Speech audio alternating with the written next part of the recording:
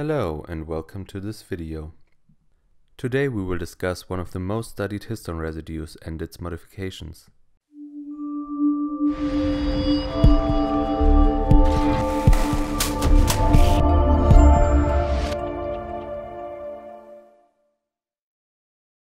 I'm of course talking about histone 3 lysine 4, a residue that can be acetylated as well as methylated. Like all lysine acetylations, the acetylation of H3K4 leads to a more open chromatin structure and is therefore associated with transcriptional activation. Histone acetyltransferases and histone deacetylases regulate the acetylation of H3K4. So in terms of acetylation, H3K4 is nothing special and behaves like most other lysine residues in the nucleosome. The methylation of H3K4 is a little more complex. So let's start simple. H3K4 can be modified with 1, 2 or 3 methyl groups. Those groups are attached to the lysine by lysine methyltransferases, so-called KMTs. In the case of H3K4, methylation is generated primarily by the KMT2 family. Depending on the interactions with other proteins, the KMTs can add 1, 2 or 3 methyl groups to the histone residue.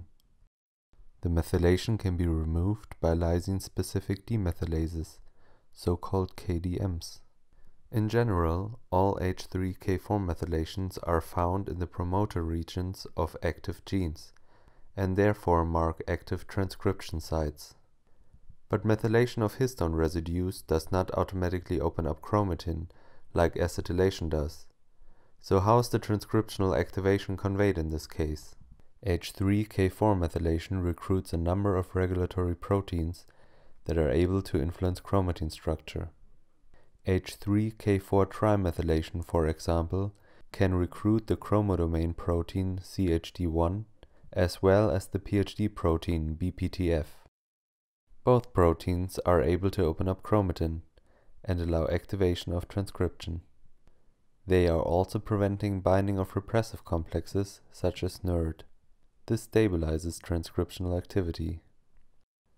The list of H3K4 methylation binding proteins is steadily growing, and the complex mechanisms of their interactions are yet to be determined. While H3K4 trimethylation is almost exclusively activating transcription, the mark can occupy the same promoter as the repressive H3K27 trimethyl mark. Those so-called bivalent domains are often found at important developmental genes. Those domains are still under intensive investigation, but it is believed that genes controlled by bivalent domains are inactive, while ready to be transcribed at any time. This mechanism appears to be crucial in the exact timing of development. We will discuss the exact properties of H3K27 in a separate video. In conclusion, when you think H3K4, think activation. Both acetylation and methylation of this mark have activating transcriptional properties. If you enjoyed this video, please subscribe to our channel. Thank you for watching.